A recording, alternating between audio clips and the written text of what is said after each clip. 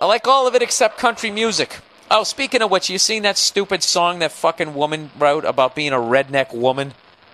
How she likes being a redneck woman. Okay, if you guys, if you got crushed in this economy, if you want to get rich quick scheme, just write an anthem that celebrates being a complete fucking moron. And you basically tell people that underachieving in life is a good thing.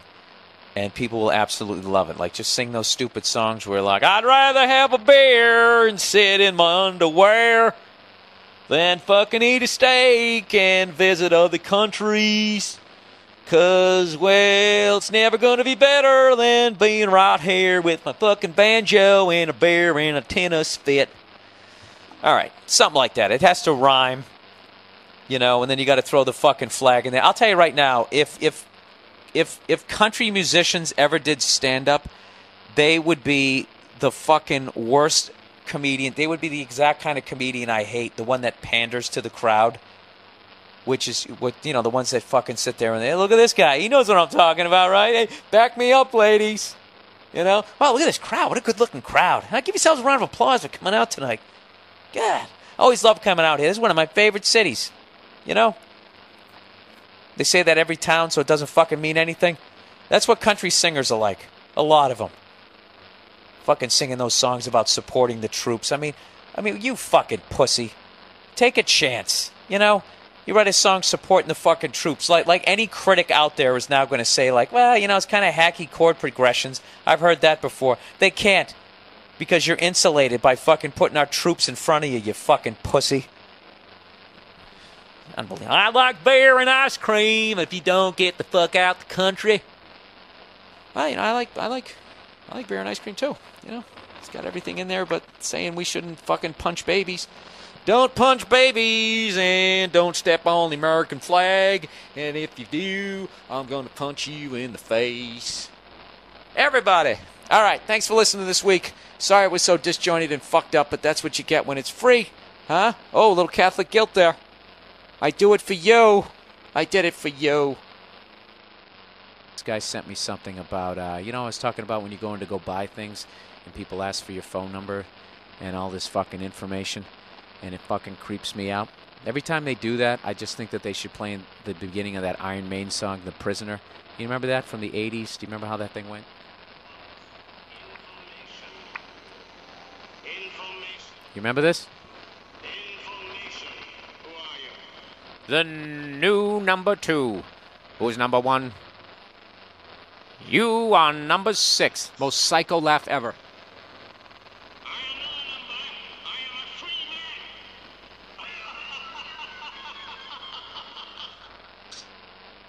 Can you imagine if your fucking dad would laugh at you like that back in the day? Be like, son, how many beers did you have tonight? You're just like, I just had 2.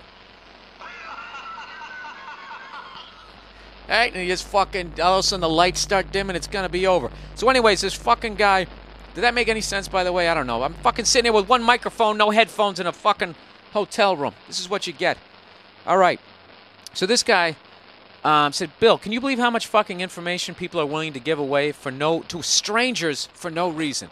He goes, I got my hair cut the other day, and the first thing they say to me before hello or what can I do for you is, the first thing out of the gate is, what's your phone number? So I say, why do you need my phone number? She says, so we know who you are when you come in. Which is bullshit, because they don't know you when you come in. They still have to ask what your goddamn number is. See, you gotta love someone who actually fucking uses their brain. So anyway, he says, I don't want to give you my number. So then she scoffs in his face and says, we don't send the information out to anyone. It's just to keep track of you here. That's it. And then she says, then the guy says, the guy wrote this really badly here. So then I guess he responds to, that doesn't make me feel any better. You don't need my phone number to cut my hair. Then this slag does this fine whatever that sounded exactly like your exaggerated impression of a dumb broad. Then she goes, how about your address? Dude, this is fucking... You know what? All these corporations are sharing this information to figure out exactly what you buy, when you buy it, what you like the best, so they can just fucking... I don't know what. You know? Jack the prices of this shit up. So anyways, she goes, how about your address? And the guy goes, what are you going to do? Drop the haircut off at my house? Just cut my fucking hair. Now, there's 3 people in line behind me in this worthless tub of cum. Jesus. Leans around me and says, I guess to the people behind him, sorry this takes longer when they, then he writes they, don't give any information. And then he says sarcastically, oh, I see. I'm the one complicating this transaction. And it's not even her fault. It's her... and it's not even her fault. It's her corporate creep bosses and all the fucking sheep that let people do whatever they want. Sorry this is so long. Well, you should apologize to my listeners because they had to listen to me read it. Yeah, man, don't give those people your fucking phone numbers. Don't give them your address. I do that. Can we get your phone number? No, you can't. We're not going to do anything with it. That's fine. That's fine. I know you're not going to do anything with it. I don't want you to have my phone number. What, are you going to call me up and see how my fucking haircut's going? Is it still short, or do you think you need an adjustment? I don't understand people who help out corporations. I just don't. Have they done anything to demonstrate that they give a flying fuck about you or the drinking water in your town? Don't help those cunts. I mean, you can if you want to, but I think it would be a better world if these fucking pricks did know every goddamn thing about you. Pretty soon you're going to walk in there and they're going to fucking ask if you can put they can just bug you. Like Gene Hackman in The Conversation, right? All right, dude, I don't know what the fuck I'm talking about. If you want to know what's going on, especially like if you see, when I switched over to Lip-Syn with the podcast and all that fucking shit, if you were out of the loop, it's because you weren't on my mailing list. I'm not how funny is this? How funny is this? How fucking hypocritical am I? I just said don't give your phone number out to these cunts, and now here I am asking for your web address. Why do you people listen to this? I'm an idiot. I have tickets for the finals. Not the finals, the final day of the Masters. Me and another buddy of mine are going down there because we knew Tiger Woods was going to play. We fucking knew it. Okay? Who's kidding who? He's sick of banging that broad. That's why he fucked around on her. It was her fault. She stopped blowing him. She wasn't washing the dishes. She didn't make sandwiches for him anymore. She started taking Tiger for granted. And Tiger was sitting there in his $1 billion lazy boy, and he's like, is this bitch taking Tiger Woods, the greatest fucking golfer of all time? Actually, he isn't. Jack Nicklaus is. But she's taking me for granted. Fuck this. I'm going to go fuck her whore. That's the one thing that I hated about that story is how they just never blamed her for his fucking around. Because it was clearly her fault. And if you're wondering why I'm coming up with that, I'm just using I'm saying it because of my respect for females. Because I respect you guys so much that I'm actually using your train of thought when you see a woman get caught cheating, and you always blame the guy. Well, it's probably because he wasn't paying attention to her. It's probably because he was doing this. It's probably because he was doing that with her shoes on the other foot. They never say it's because she wanted to go out and get some dick. No. It's never because of that. It's because of something the guy was doing. He left his shoes in the fucking kitchen after she'd fucking mopped the floor. So therefore she had to go to the fucking Luxor and collapse on somebody else's cock. Right? It's her fault. Where the fuck does she get off getting mad at fucking Tiger Woods? Do you even have a fucking job, woman? What is your job? To go around, go fucking tanning? What do you got to do? I love these fucking twats who are married to some unbelievably rich person. Okay? They have kids with them, and they don't have a fucking job, and they still get help. Still got to have some fucking, nanny. It's like, do you want to fucking do anything? I'm telling you, that's the guy's fault. If you marry a fucking woman who you're making so much goddamn money, all right, that they don't even have a fucking job and they still need help. You need help with doing nothing? I'm raising kids. I don't know how to do it. What the fuck? My mother did that and had a job, you lazy twat. Get off the goddamn sofa. That's what I would do. I'd take her right across my knee and pull off her fucking Gucci flip-flop, and I'd fucking paddle her right butt cheek. until she admitted how fucking wrong she was. What do you think about that? Maybe that's why I'm not a billionaire. You know? Because that's how I do it. Some paparazzi would take a picture of it. I'd do that. I'd paddle her little fucking right fanny as I ate grapes. And then when they question me, I just be, fuck you. The best goddamn golfer in the world. Thanks to me, your Sundays aren't boring. Come here. Come over here. I'll fucking sign your camera for you. All right? Take the film out. No, there's no film anymore. It's fucking digital, right? I don't know. I want somebody to embrace being a piece of shit. That's what I want. That's what I got to say there. Tiger Woods' wife is a lazy fucking twat. All right? And that's why he cheated on her. And I'm going to tell you this right now. The reason why he's playing the Masters is because they need the money. All right? This guy hasn't worked since November. And I know what you're thinking. Oh, God, well, he's a fucking billionaire. Yeah, and he's living the lifestyle of a billionaire. Do you think he wants to? Of course he doesn't. He's got to keep that fucking whore happy. You know?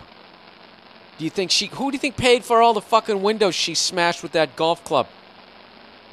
Right? I like how he denied that. She did not attack me with the golf club. Really? Your windows exploded and then you drove into a tree? Were you fucking on mushrooms? Did you think you could drive into that little knot in the center of the trunk, Tiger? Give me a fucking break. What are you sticking up for? You know why? Because he married her. The fucking idiot. Now he's got this contract he can't get out. He's looking to lose all the... fucking idiot. I hope she listens to this. I don't even know her goddamn name. You know why I don't know your name, sweetheart? Because you never did anything with your life. You know? When was the last time you even fucking... You ever even win a swim meet? What about the preschool level? When kids are just happy they can even fucking stand up. Did you even win a ribbon? What have you ever done? Besides, suck the dick.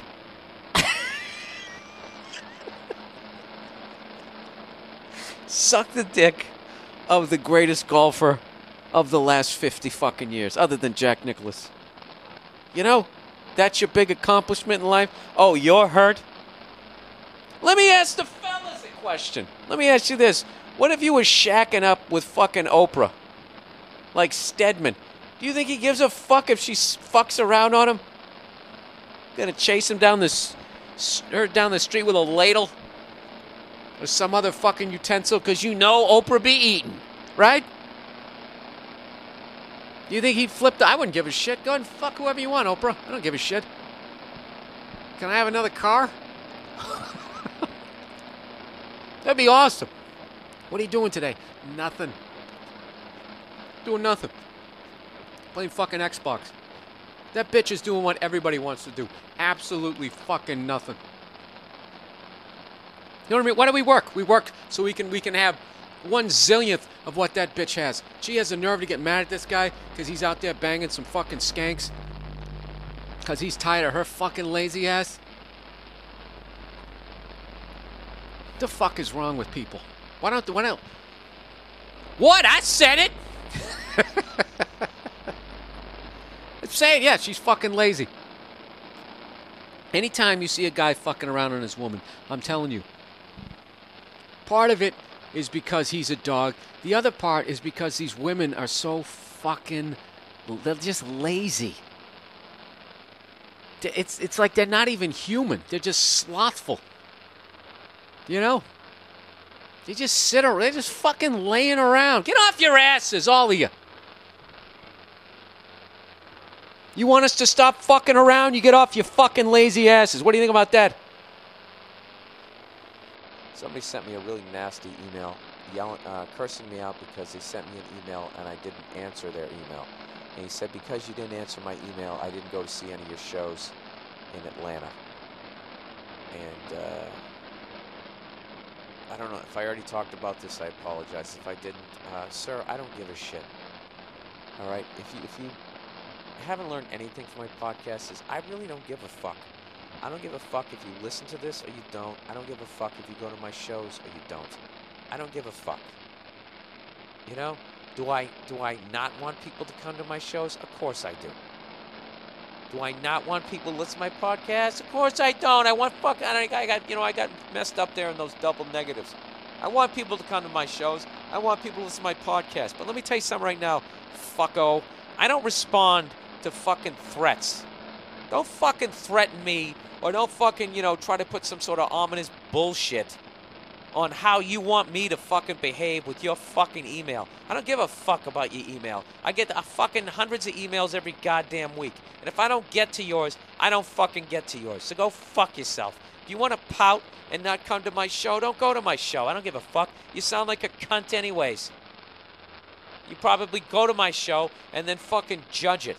And be like, the first 8 minutes were good, and then I thought from minute 12 to 17. Go fuck yourself. All right? Why don't you go stick your head through your fucking computer monitor? God knows you probably still have one of those old ones. Shaped like a fucking microwave. Is that what you got? As you work, look how fast people drive on this fucking street. I'm literally getting to that age. Yelling out the window at kids. Stop driving like I did at your age. There's another good character for a sketch. Crabby, honest old man. Honest, crabby old man. Stop treating me with the same disrespect I had from my elders when I was at your age. Or maybe not. Shit, God knows SNL could turn that into like a 15-minute sketch and then stretch it into an hour and 40-minute movie. All right, there we go. I burned a bridge. There. Like I was going to get cast on that at 41. All right, here's another new section. This is the advice column. It's called Ask Bill. Isn't that clever? I know I'm a fucking moron and I don't know shit, so if you guys think I'm giving somebody bad advice, please let me know. And I will pass on your advice the following week because I don't need this responsibility. But here we go. Here's this person's question for the week. Hey, Bill, I was hoping to get your advice on a girl. This past summer, I met a girl through a friend. She's pretty much the cutest girl I've ever seen. We hung out with the three of us for a whole week until my friend left for the Army. But me and the girl, we kept hanging out. Problem is she's dumb as a brick. And she's a huge pothead. I'm not into that stuff myself, so it's kind of weird. She's cute, though, so I put up with it, and plus she's pretty funny. So anyways, I take her to Canopy Lake Park, which is an amusement park in Salem, Massachusetts. I pay for her there. I take her to the movies and out to eat. I guess evidently he's paying for all of that. But he says, but if she gets any money, it goes to her pot. And I'm thinking this is going somewhere, but it goes nowhere for a few more weeks. So I stopped talking to her for about 6 months until last week. So I guess when he thinks it's going somewhere, he means they're going to hook up, but they never hooked up. So anyways, the dude stops talking to her for 6 weeks. 6 months, I'm sorry. So anyways, he goes on to say, I ran into her mom, which led me to having to go hang out with her again through a long story. So anyways, I'm in the same boat again with her. She keeps calling me, but there's nothing to do. All she wants to do is get high and drive around. I've avoided her calls the past 2 days. What should I do? Ride it out and hope something goes into the bedroom, or ditch her again? Dude, the best way to explain this is to rent that Chris Rock special where he does that joke about being in the friend zone. You're just a friend right now. She's fucking using you. All right? You're not going to hook up with her. Basically, you made the right move the first time. You somehow got into that friend zone thing, and you were paying for everything, and nothing was happening. And then you stopped talking to her for 6 months. Okay? And the thing is, when you do that, the next time you see him, that's when you come back to town like fucking Mickey Rourke in Rumblefish. You got to come back with that vibe.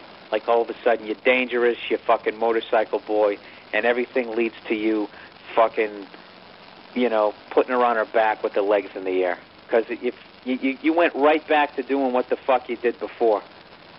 You're hanging out with her. It's not gonna. I'm gonna tell you, dude. It's not gonna happen with this girl. It's over. All right. So yeah. I mean, what are you gonna do with her? Keep paying for her weed, taking her to movies? Fuck that. This is what you need to do. you need to go to your local meat market, all right? Wherever all the skanks hang out, and what you got to do is you just hit on a bunch of girls that you don't give a shit about. It's kind of like as a comedian doing open mics, where, you know, once you've established yourself, if you go in and you're doing an open mic, it doesn't matter if you bomb. You know you got an act. You're just trying out shit, seeing what the fuck works. So if you hit on a bunch of girls that you don't give a fuck about, then you don't give a shit when they shut you down, and that kind of toughens you up. And you got to come up, you haven't figured out what it is that you need to do to get a girl, like, in bed. You know what I mean? You got to figure out whatever the fuck works for you. You know, is it being an obnoxious ass? I don't know what. But just go hit on a bunch of skanks and say a bunch of shit that you would never say to anybody that you would respect. Okay? And I know women probably don't like this, but it's what guys have to do. And I don't want to hear any women giving me shit about that, because you have no fucking idea what we go through. And that's why there's the double standard of the whore and the stud. Women have forever asked that question going, you know, how come if a guy does it, he's a stud, and if a woman does it, she's a whore? I'll tell you why. Because there's no skill in a woman getting laid. You know what I mean? For a guy to hook up, it's a skill. You have to convince somebody to fuck you. Women, all you have to do is show up, all right? And that's why, you know, I think I told this story, but you know, it's like watching a fat guy eat a fucking ice cream, you know, and listening to him bitch about it. How come when I eat ice cream in public, everybody's like, oh, what a fat fuck? Because it's gluttonous. It's gluttonous. That's why. That's why nobody respects women. You know, that's why nobody respects, you know. You know something? This is what I respect Madonna right now, because Madonna is long past her fucking years. I mean, that chick is coming up on menopause, and she's still got guys rubbing one out. So, I mean, you got to respect that. That's like, you know, it's still not as hard for her at 50 to get laid as it is for this fucking guy going to Canopy Lake Park with this fucking gorgeous girl.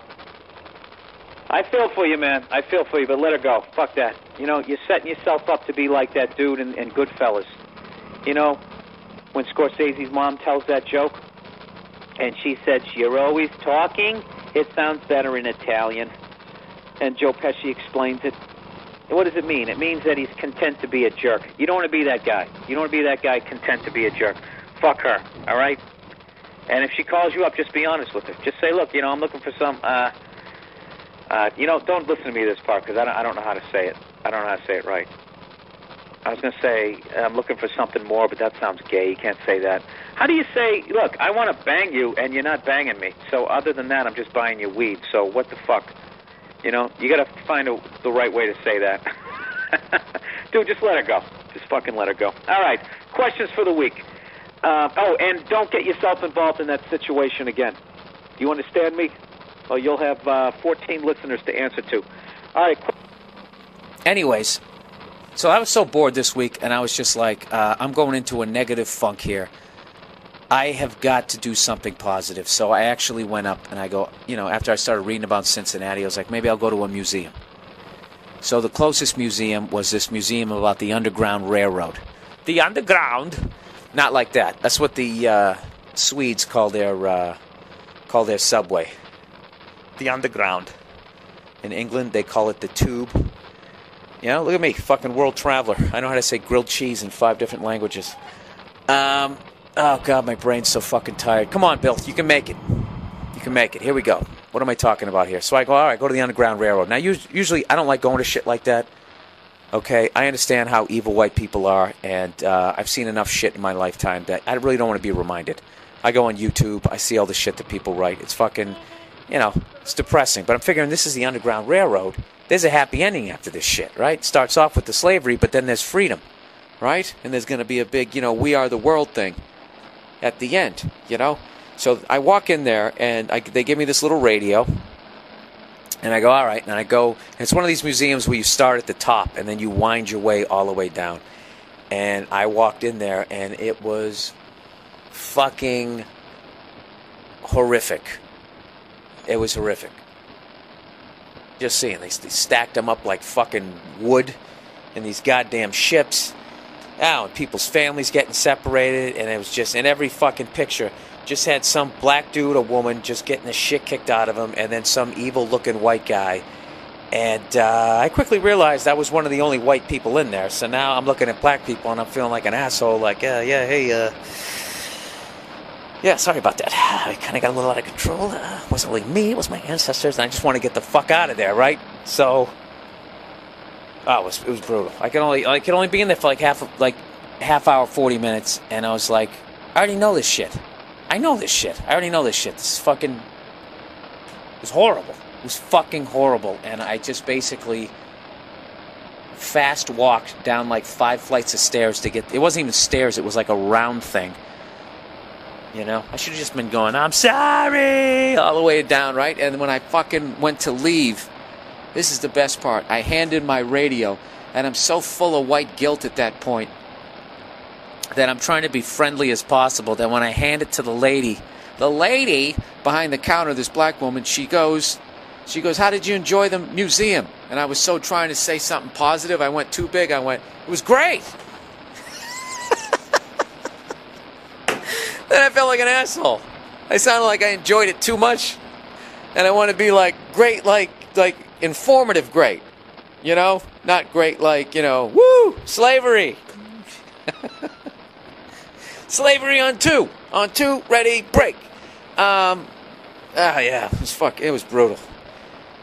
It was brutal. So, I don't know, that's it.